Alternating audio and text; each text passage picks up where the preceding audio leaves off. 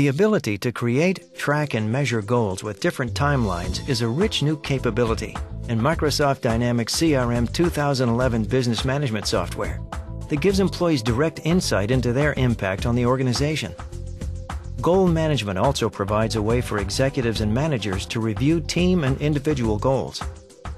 Let's take a closer look at some of the new goal management capabilities in Microsoft Dynamics CRM 2011. This is the goal page for our company's Q3 quota. One of the key metrics for this goal is revenue. Let's look at what revenue includes.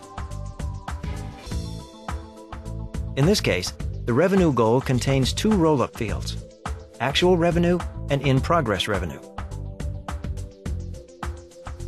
When I click on the first of the two roll-up fields, notice that the CRM ribbon changes. It now displays list tool commands specific to roll-up fields.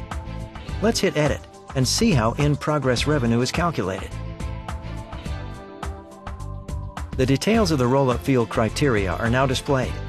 For example, we can see that in-progress revenue is calculated from open opportunities that have been assigned an in-progress status. Next, let's take a look at the pool of data included in the actual component of the revenue roll-up.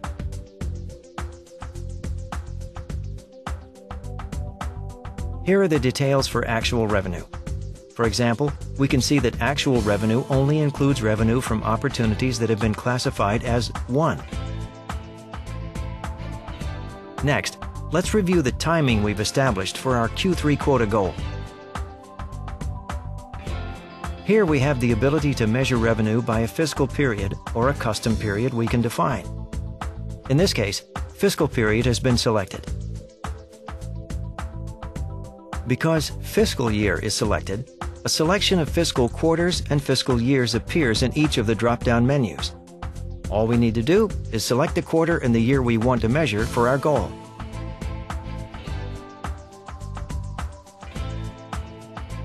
Now, let's review the queries that have been defined to pull the data we're measuring for our goal. On the left, we see the query for actual revenue. On the right, we see the query for in-progress revenue. To run these queries, we can use the Advanced Find feature. Here we can see how the query was defined using the Advanced Find feature. This query pulls actual revenue values from opportunities owned by Michael Graff, where the status is set to 1. Let's view the report to see this data. Here we can see that there is one opportunity that is returned by the query. In Q3, Michael Graff booked actual revenue of over $180,000 on an order for 76 bikes. Now let's look at the query for in-progress revenue. In this case, we can see the query is pulling the estimated revenue value for opportunities owned by Michael Graff. Let's see the report. On the report, we see 14 in-progress opportunities generated by this query. The report also includes customer, revenue, and status codes for each individual opportunity. This information is also available to Michael's manager, Kevin Kennedy, to improve collaboration and accountability. Now that we've established and verified the queries and reports for our Q3 goals, let's compare the data visually using an inline chart.